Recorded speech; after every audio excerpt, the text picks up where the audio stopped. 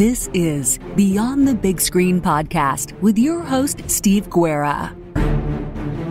Thank you again for listening to Beyond the Big Screen podcast. Of course, a big thanks goes out to our frequent guest, Josh Cohen, host of the Eyewitness History Podcast. Josh is also a member of, like I am, the Parthenon Podcast Network. More can be found about Josh's podcast at his website, eyewitnesshistory.com. A great way to support the show, there's actually two, is to leave us a rating and review on Apple Podcasts. That's always appreciated. And if you want to make that next step to support the podcast just a little bit more financially, go over to patreon.com/Beyond the Big Screen to learn more about the great benefits that come with supporting the show on Patreon. You can learn more about Beyond the Big Screen, how to support the show, and how to get in contact with me by going over to our website, beyondthebigscreen.com. Links to all of this and much, much more can be found in the show notes. I thank you again for joining me Beyond the Big Screen.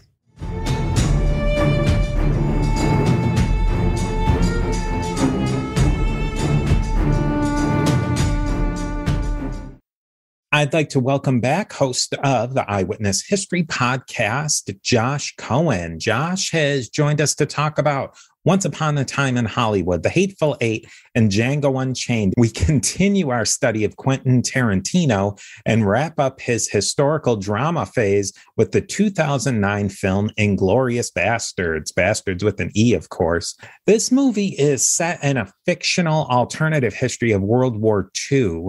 We see many of the aspects of this film we have come to know and love, maybe, from Quentin Tarantino. So, Josh, how are you doing, and what do you think about this movie, Inglorious Basterds? I'm doing very well, Steve. Thanks again for having me. Any day when you and I get to talk is a good day in my book. Absolutely. And I probably won't be a surprise to you or any of our mutual listeners at this point that I love the movie. I'm a biased Tarantino bootlicker. I'm the first to admit it. Inglorious Basterds was very interesting because this was his first movie that ventured into the historical fiction genre, of which he's now produced, as you say, Hateful Eight and Django Unchained and the rest of it, Once Upon a Time in Hollywood.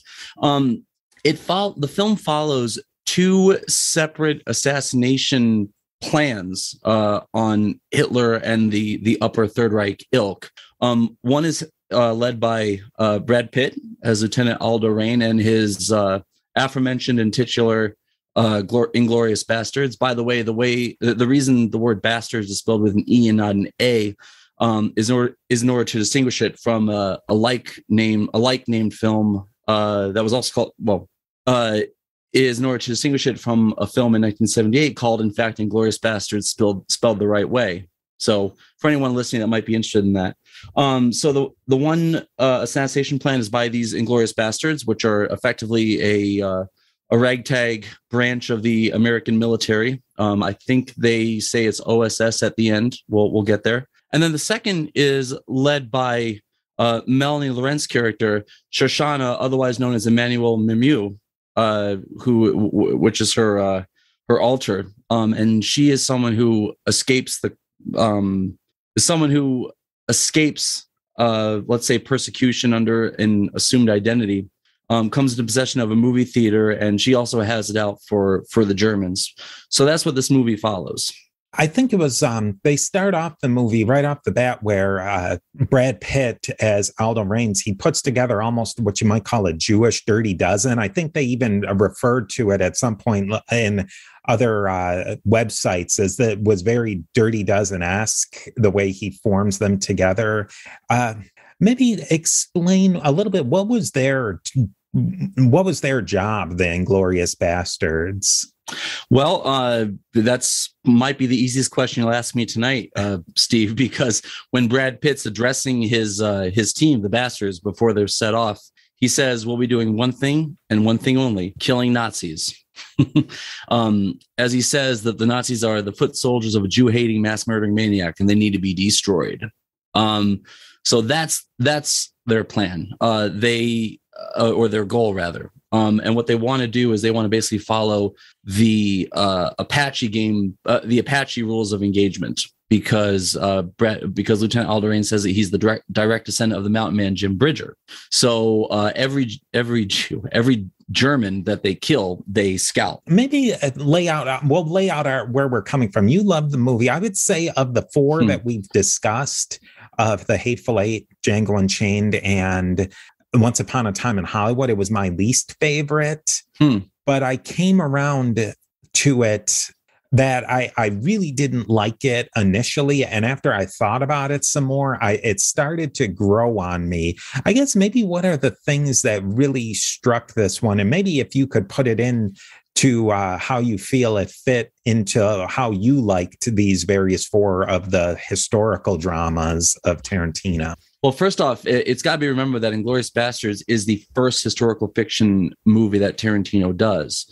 So, understand that I was coming into this cold. I didn't really know what it was about. And when I realized it was a fictional retelling of history, that was what sort of seized me. And look, any movie where Nazis are being killed is probably a decent enough movie worth the time. Another thing that drew me into the movie, it's going to be a sort of a stereotypical answer because it's been said to death, and you even alluded to it just a minute ago, but a phenomenal performance by Christoph Waltz, who was a big enough star in Germany and indeed Europe for years, unknown to me, and I suspect you as well, until Inglorious Basterds. The whole time it was one of those performances that was just so good, it just stays with you as it's happening. So the great performance of him seized me, and then also Brad Pitt played such a character that seemed at the time, because this is now over 10 years old, 10 years ago, at the time seemed somewhat antithetical to parts that he's played in the past. He usually plays a good, a pretty boy or a tough guy pretty boy. I'm thinking like Tyler Durden in Fight Club. But here he was just playing a straight up, badass. With the action hero. Yeah, who talked kind of weird, whose face had a history. There's a scar in his neck that's never fully explained. He delves a little bit into his background when he's talking with Christoph Waltz towards the end about being a bootlegger from Maynardville, Tennessee. And then also good old fashioned Tarantinian violence. I knew right when the Bear Jew hit that Nazi with the baseball bat exactly what kind of movie I was in for, and I was here for it. One of the things that really came across with me is maybe moral ambiguity is not the right choice, the word choice, but I think that Tarantino played with our emotions with it, with so many that, these German soldiers, they're Nazis as a way, but they're regular people too. Like when they in the scene, we'll be skipping around in this episode just because I think that, I guess we'll get this out of the way. I think we've seen this with the other Tarantino movies, that it's very difficult to just follow one thread because there's so many different threads coming together. Well, there's multiple plots happening simultaneously. Yeah, it's really hard. But so I think maybe we'll carry this one through where the violence is even extra violent because he's humanizing these German soldiers, but at the same time, kind of demonizing them too. So, yes, I think I know what you mean.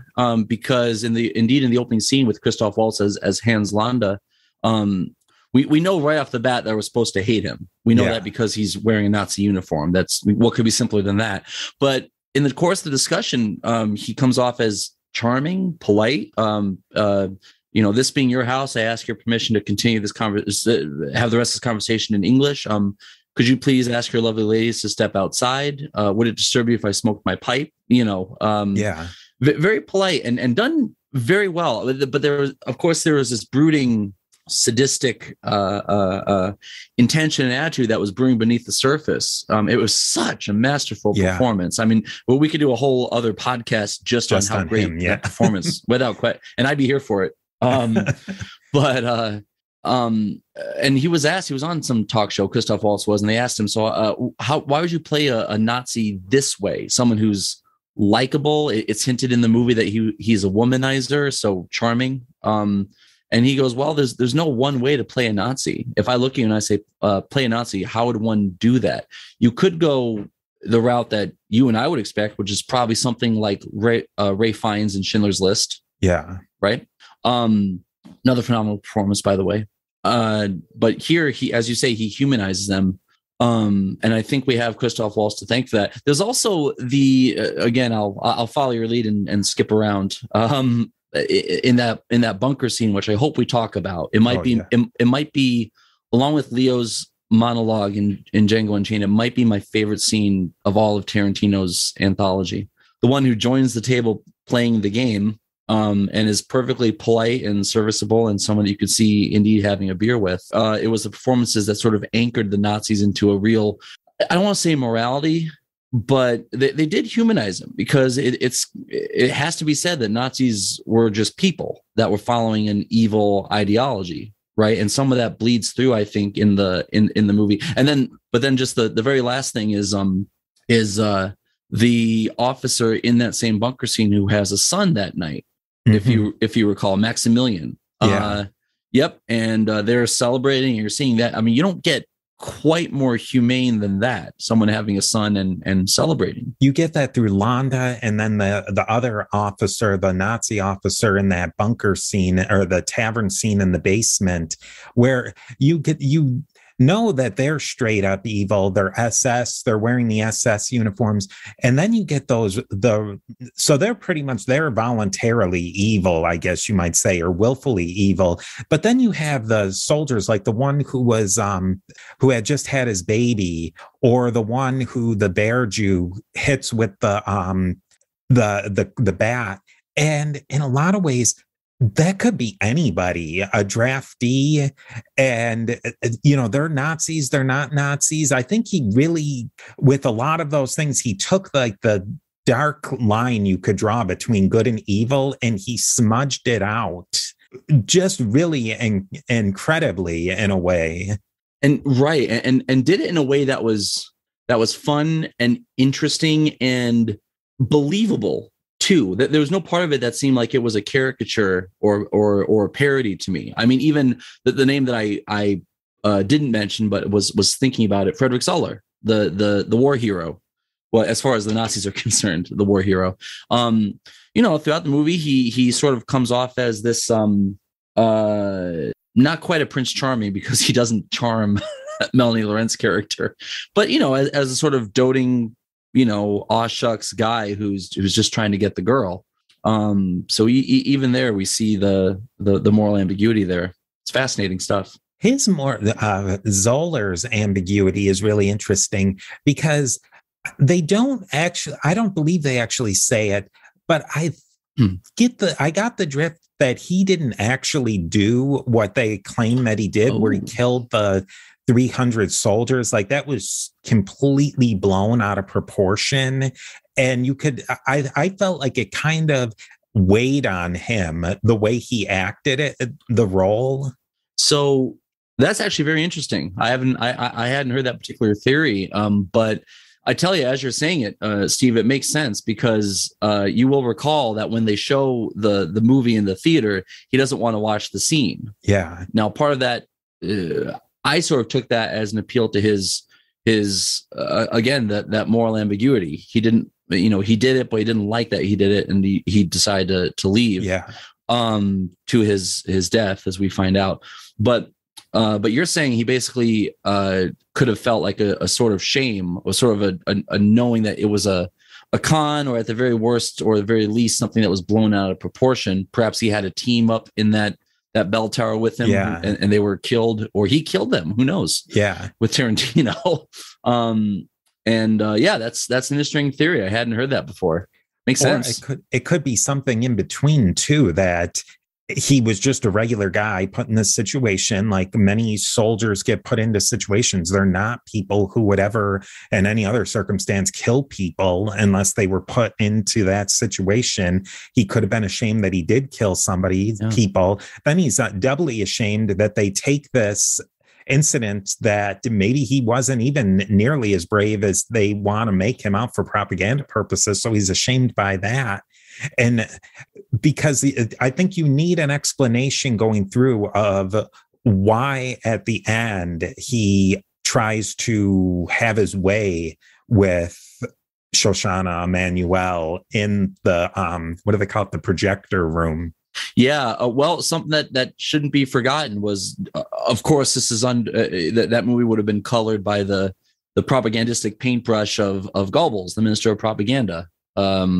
So whatever that was, you can guarantee it's the one thing I am sure about is that the movie was a propagandistic parody of whatever actually happened. When he's in that projector room, in my opinion, it's just a theory, but in my opinion, that's the first and only time that we see the real Frederick Zoller come out. Yeah. He doesn't get what he wants, and he doesn't show too much shame in that moment, does he? You will recall he says, there are 300 men buried in wherever, as testimony to the fact that, to not say no to me or something like that. I forget the exact phrasing. But he basically tries to force himself on her, and spoiler alert, they both get shot. They both die. And now, a brief word from our sponsors. Yeah, that was one of the more, I think that was, for me, one of the more interesting scenes in the whole movie, that we didn't really know him. And I think that was kind of some of the weakness that I found in this movie, is that maybe there was too much ambiguity in some of these characters, that maybe Tarantino left too much. And then he just had to do the simplistic end that, he throws himself. He really is truly the evil monster Nazi. And that wipes out all of that kind of layering that they put on him. Yeah, that's possible. Let me throw this at you. Is it possible that Frederick Zoller could have been just something like a MacGuffin as a character? Yeah, because he doesn't really. Besides killing Emmanuel Memieux, who anyone could have done. I mean, that didn't have to be him. And of course, his story serving as an anchor point for the movie of which they all gather in the theater. What purpose to the plot did he really serve? He didn't, but as far as I can tell, I'm not sure he served any. I wonder if he was something like a throwaway character. We've talked in the past, I think it was the Once Upon a Time in Hollywood podcast, we talk about how Tarantino builds his characters' exposition into their prose. And we saw this, I mentioned it earlier, with Brad Pitt as Aldo Rain saying, bootlegging in Maynardville, Tennessee, right? And you sort of get a sense of where he starts. You get something a little similar to Hans Landa when he says, well, the Jew hunter thing is just a name that stuck, and that he was a womanizer and all this stuff. And of course, you see just a vast array of medals showing that he was certainly good at what he did. But anyway, I don't see any of that with Frederick Zoller outside of the outside of the bell tower incident. What maybe Tarantino put him in there for was that really amazing movie inside of the movie, which Eli Roth, who played the Bear Jew, he made that movie. Yeah, and it was very well done too. It had real dialogue. It was done in native German, and you could see it being a real movie. And by the way, on that point, Tarantino also shows us a real love for European and specifically German cinema. He talks about Leni Riefenstahl, maybe not her specifically for various reasons, but he talks about German cinema. And in fact, he casts the great Michael Fassbender, who's another one of my favorite actors, as Lieutenant Archie Hickox of the British Army. And he's conscripted into this effort to help the Bastards through no reason other than his expertise in German film, which is a little bit funny because you will recall in that scene with the general, played by the way by Mike Myers. If you blinked, you missed him, right? That the mission, Operation Kino, I think it was, demands an expert on German cinema, and it didn't. There was no part of the thing that really required any expertise. But you see as you see in most of Tarantino's film, a great love for specific niche cinema. We see it in Inglorious Basterds with the spaghetti western. We see it in Once Upon a Time in Hollywood with the golden age and spaghetti westerns, I have to say. And of course in the Grindhouse movies as well. I think that there's so many different moral choices that choice that farmer has to make. Who could ever really say, anybody could say that, yeah, of course I would, take whatever the punishment was to save another family. But then if your daughters are going to get killed in front of you, what decision do you make? I don't think anybody can really say what decision they would make until they were in that position. I really like the choice Tarantino made here, because he could have just easily had Le Petit stick to his guns. Londa brings his people in. They find them, obviously, and they kill them. They kill everyone. Le Petit was another MacGuffin kind of character. He didn't. That's the one scene he's in. For all we know, Londa kills him anyway. But he doesn't do that. Tarantino has Le Petit make the decision to give them away, give it away, and I really like that choice because it felt very human. As you point out, yeah, in the idealized best versions of ourselves, we'd all want to believe that not only would we oppose the Nazis, we would save, and we would do our best Oscar Schindler deal and do that. But when push comes to actually shove, and you have to think about your family and indeed your well-being, I mean, you gotta come into the thing at some point. What decision do we make? And I really like the choice of Le Petit giving them away. I like that decision a lot.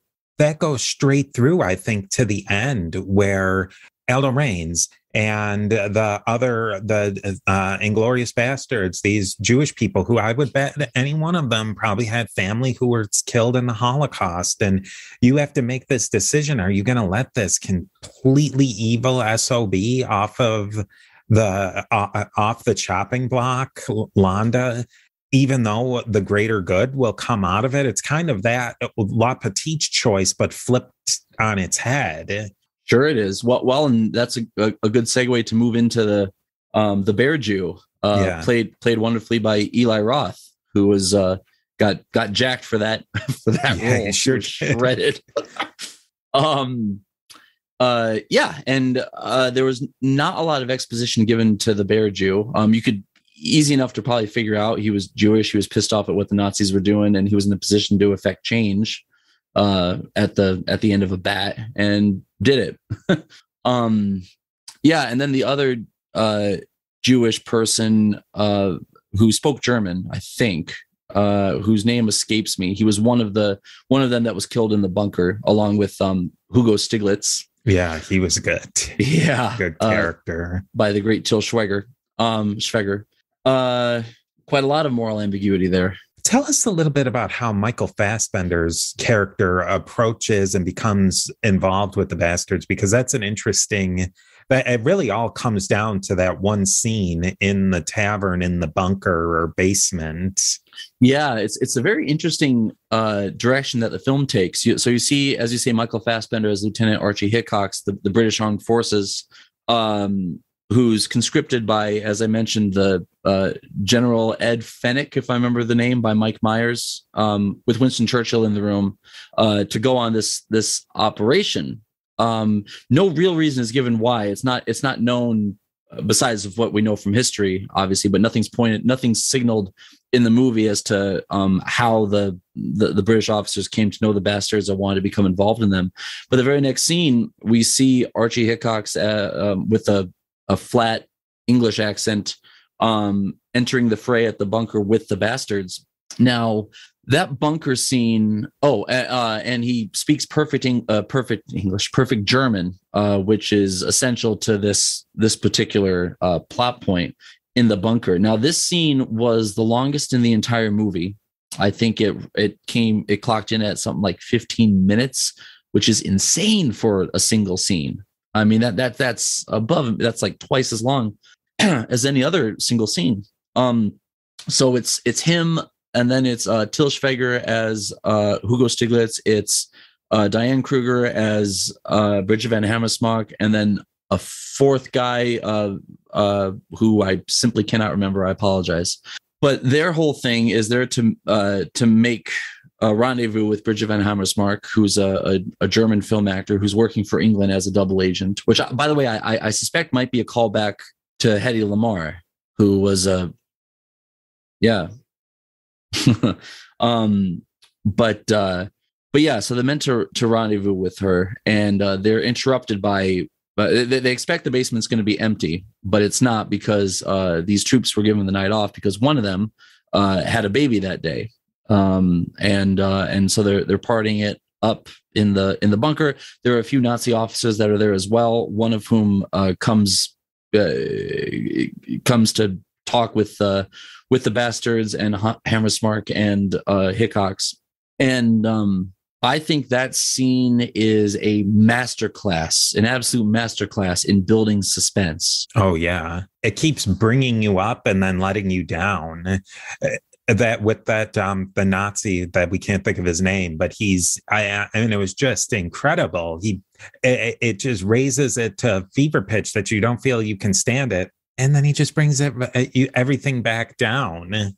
Yeah, well, and no, absolutely, acted phenomenally. It's bugging me that I don't remember his name, because he was phenomenal.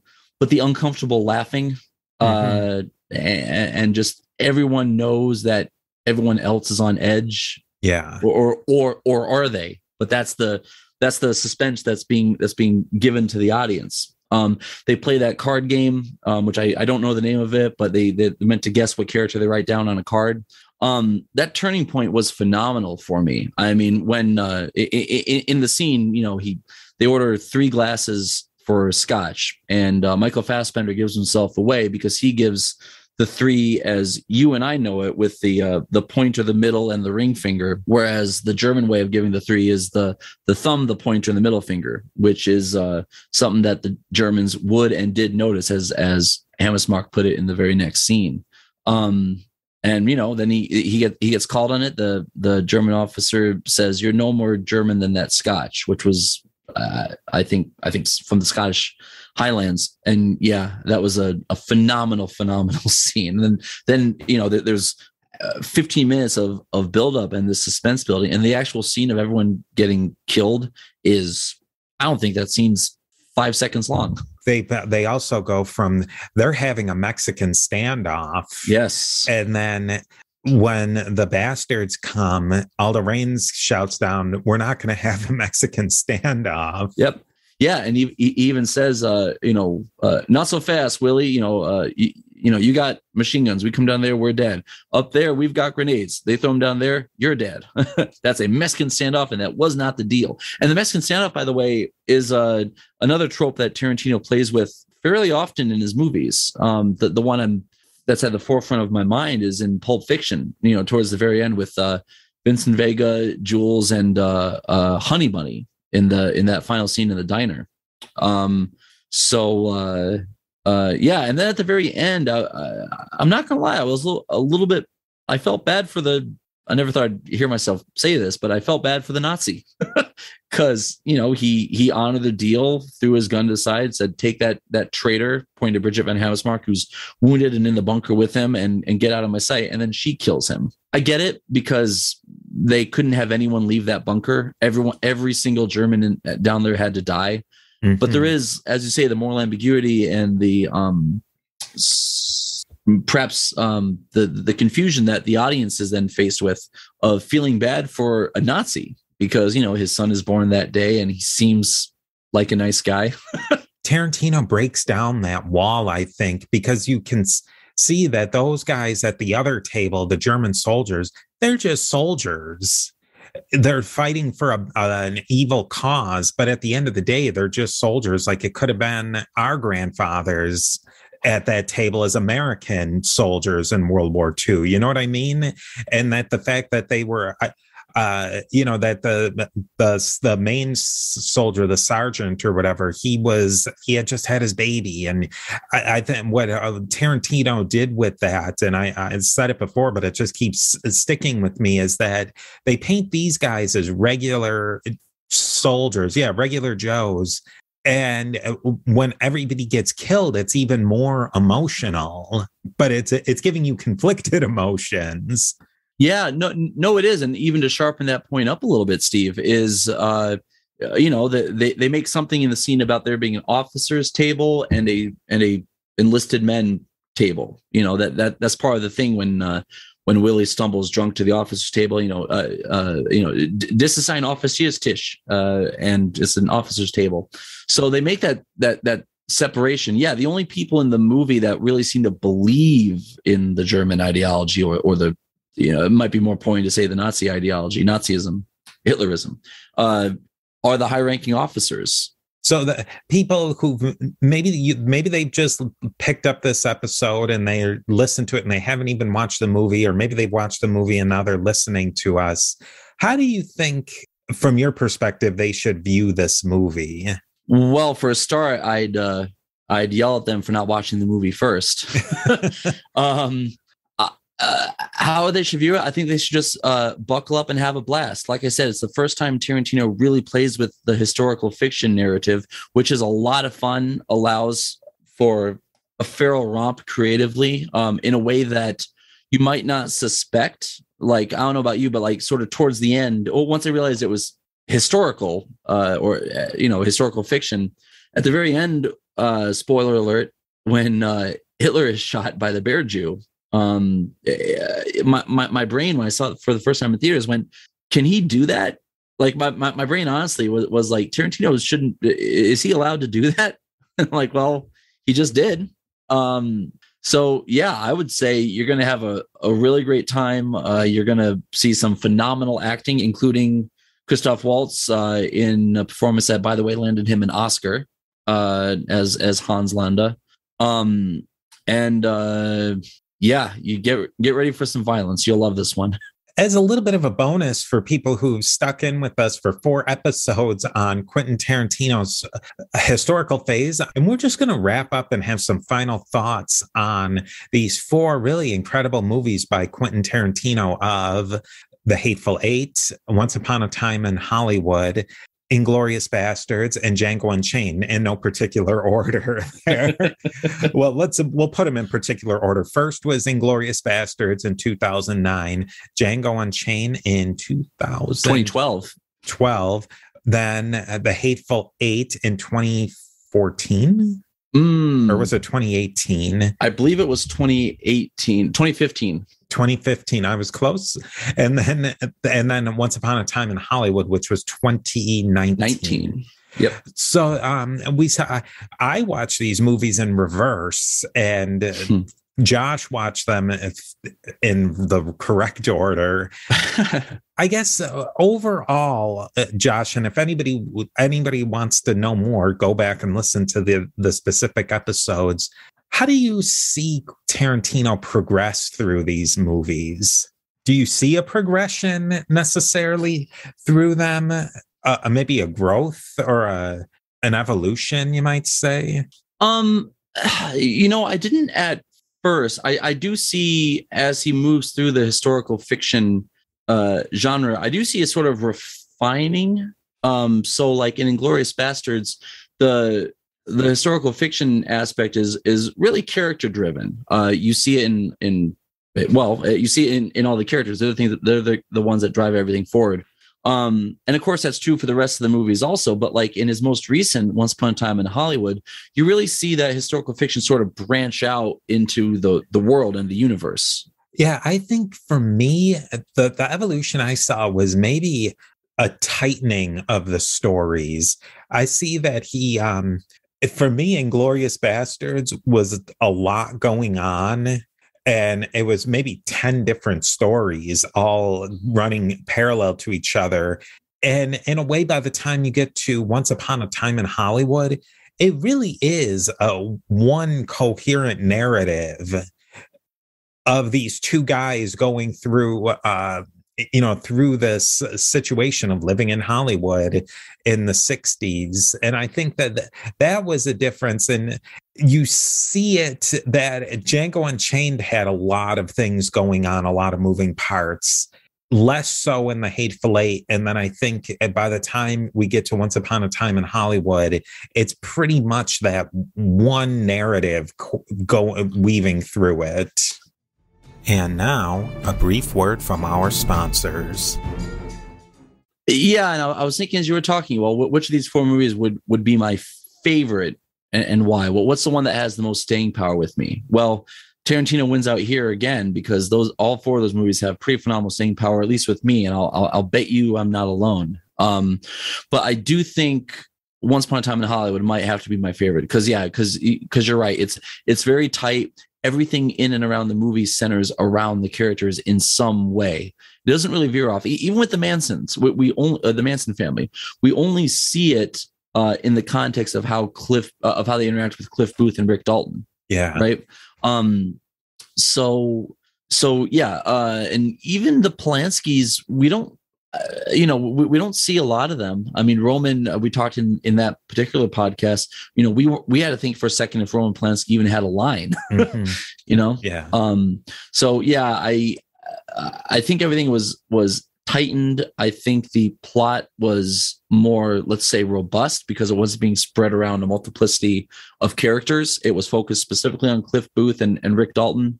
And it also provides fertile ground for Tarantino to expand on. As you know, because we've had the discussion off camera, Tarantino wrote a book, Once Upon a Time in Hollywood, which expands on that particular world, which is a phenomenal book, by the way. I've read it. It's great. Yeah, I gotta admit, I've only read the first couple chapters, but looking forward to getting through all of it. I'd recommend it to anyone. I'm hooked already. It's a slow burn novel. Like the movie is a slow burn, but it all keeps building on it. And I agree with you that he very easily could have gotten lost in Once Upon a Time in Hollywood with all of by going too much with the Tates and Polanski. He could have gone too much with Pussycat and with what was going on at the Spawn Ranch. It could have all, he could have very easily have turned it into a remake of Helter Skelter, but he really did. Everything fed into that essentially a buddy movie of Cliff and Leonardo DiCaprio and Pitt. Yeah, well, you took words out of my mouth. I mean, like that scene in Spawn Ranch with Brad Pitt when he with Cliff Booth, rather, when he drives Pussycat to the ranch. I mean, that scene could have been 2 hours long. I mean, that could have been, you could have had some exposition built out on Pussycat because, she looked like she could have served a significant role in the plot if the plot went down that avenue. It's not, George isn't really explained. The character, Bruce Dern's character isn't really fully explained. You feel like there's more to nab at there, but I think Tarantino keeps it disciplined, keeps it focused, and yeah, that would probably be why it would be my favorite one. Django Unchained, by the way, not to take anything from Tarantino won.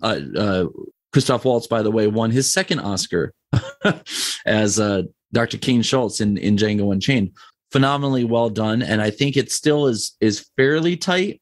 But it does go off in a lot of directions in terms of genre. It's a romantic film. It's a buddy film, as you point out.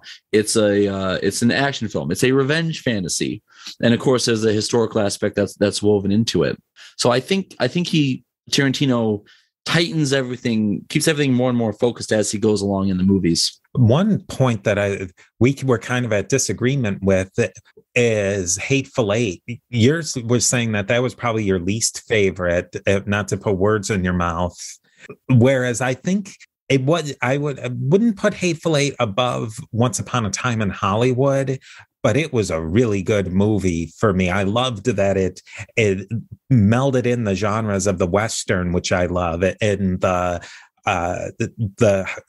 Hitchcock-esque aspect of it, of a one-room play. Really, I really did enjoy that. Yeah, and I certainly didn't hate it. Out of the four movies we're discussing, it would have to be my least favorite. Actually, partially for the reason that you mentioned at the end there. In that podcast, I think I referenced a terrible movie called The Boss's Daughter by that Ashton Kutcher was in, that takes place effectively in one setting, that forever turned me off to movies that take place in one singular environment. But Tarantino, that was part of my biases, with Hateful Eight. And then also, I mean, in discussion about talking about character development and a lack of exposition, enough is given to the characters that we find out at the end are members of the Domingre gang. We have their intention. We know why they're there. And when we know roughly what they do. They're gangsters. They loot, they murder, who knows what else. We get that. But there's not a lot of backstory beyond that. Now I get it. I mean, there's 8 freaking characters. I mean, unless you want the movie to be, 15 hours long, you can only do so much, right? So, it was a good movie. I really like Tim Roth. Yeah, he was great in it. Yeah, he was. I think Tim Roth is one of the most underrated actors ever. He was in a wonderful movie that no one's heard of called Funny Games, which is a remake of a movie. But anyway, a really good horror movie with him and Nicole Kidman that I would recommend. And I feel like he was underutilized in that movie as Oswaldo Mowbray, or who we think is Oswaldo Mowbray. I would have liked to have seen a bit more of him. And let's see. I think that might be it as far as Hateful Eight. I want to be really clear. I liked the movie. Oh, that was the other thing I wanted to say. One thing I loved about it was when you mentioned Hitchcock, I assume you were referring to the mystery aspect of the movie. And that was wonderful. I mean, finding out who poisoned the coffee, it made me want to see a bit more mystery play by Tarantino, I have to say. Hopefully, I'm really hoping he doesn't stick to his 10 picture thing. That would suck. But if he doesn't stick to it, I hope we see a mystery from him in the future. By the way, for our listeners, he made a proclamation or an announcement a while back that he was going to quit directing after 10 films. So I'm not. He's got to be probably one left. I don't know. Yeah, I guess it depends on how you count some of them, because he did some as a producer and a writer. Right. Like he did From Dusk Till Dawn. He actually wrote the treatment for Natural Born Killers, which a lot of people don't know about. He had no part in anything else than that. Sin City, he was a guest director on. So I don't know if that would count, True Romance, but anyway, we'll see. Now, I think this one might be one that we're in complete agreement on is the best scene of any of these 4 movies. And that's for my money, was Leonardo DiCaprio in Django Unchained in the dinner scene. Dude, that scene is horrifying. I mean, to think that this is the same guy that played Jack Dawson on Titanic is phenomenal to think about. I mean, this is Arnie from Gilbert Grape, for Pete's sake, that was some of the most phenomenal acting I've ever seen ever. When he gets really low and you feel the entire energy in the room shift, this is Skull of Old Ben, and you see the anger just permeating out of him. And, poor Kerry Washington took it like a champ too. He's grabbing her neck, he's smearing, yes, we know it's fake blood, but still smearing, blood on her face. I watched that scene fairly often actually on YouTube, just because the acting is so incredible. And one of my favorite comments is that he, as you know, he smokes a cigarette during the scene or part of the scene. And one of the comments is that Tarantino's acting is so good, I can smell the cigarette smoke. It's so, that scene, the turn that DiCaprio's character makes, that he's just, everything says up to that point, he's just a playboy. Everybody else runs the plantation. He's just a wastrel. He drinks. He's a partier. Like, he has no substance. And then that scene where it's like a light gets switched on and he's just a completely different person. Yeah. Well, and that's another morality thing also. You see the true I almost said Hans Landa. You see the true Calvin Candy come out. Someone who acts with no conscience. I mean, that scene, even the scene with D'Artagnan, the slave that he sicks the dogs on. Mm-hmm. I mean, even just that that coldness was incredible. I mean, phenomenal acting. To think that he didn't want to do it at first because he had it, DiCaprio, I mean, didn't want to do the role because, you know, he didn't want to scream out the N-word and he had big reservations. The fact that he didn't want to do that and turned out a performance like that, if it was anyone other than Christoph Waltz getting the Oscar, I would have. You know what? No, I'm going to say it anyway. That really is one of those things. Like, how did he not get nominated? Yeah. I mean, it was, and also, sorry, last thing, not for nothing, it's the first movie in how long that he doesn't have a lead role. That should say something about how much people want to work with Tarantino, you know? I think the last little factoid that they were actually considering putting DiCaprio as Londa in Inglorious Basterds. I think that would have been not the best choice. Christoph Waltz nailed it so incredibly.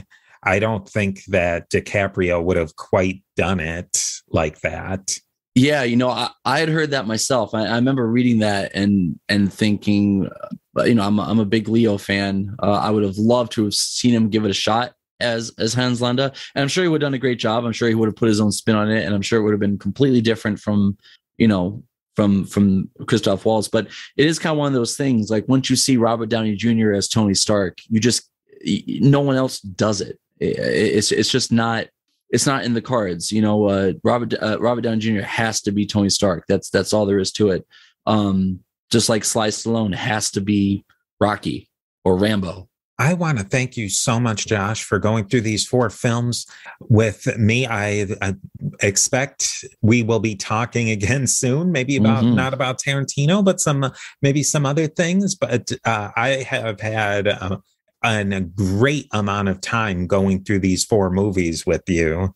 Well, thank you, man. No, the pleasure's all mine, Steve. When you gave me the invitation, I leapt for joy. So when it's Tarantino, I always have time. So it's my pleasure. Thank you for having me. And yeah, for listeners interested, there's a forthcoming podcast on the Parthenon network that I'll be coming out with called Eyewitness History, where I curate stories from people that were eyewitnesses to historical events such as 9/11.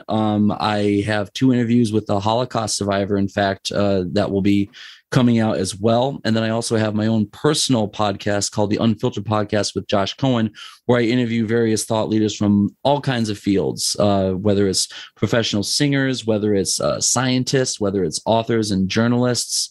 So anyone that wants to check that out, Unfiltered with Josh Cohen, and keep an eye out for Eyewitness History with Josh Cohen on the Parthenon Podcast Network.